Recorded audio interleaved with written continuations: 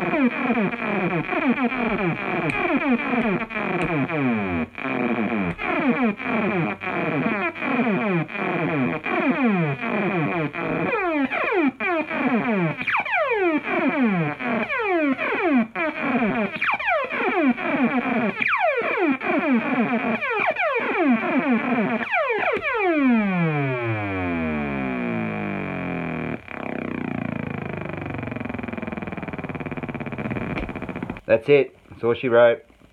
It's a lot of fun. I haven't mastered it yet, but there's a ton of sounds that can come out of this thing. I'm having a bunch of good times messing about with it, annoying the neighbours and my wife and my kids and everyone else. But if you want to make your own, check out the link in the YouTube clip to my instructors page. It's not an easy build. If you haven't built anything like this before, then I suggest don't do it. But if you've messed about with 555 timers and you want to push it a little bit, then it's a fun build. And really, all it is it's two 555 timers that use a flashing LED build, and there's also a light theremin in there as well. And I just stick them all together, and you can get this. So have fun and yeah, enjoy. Cheers.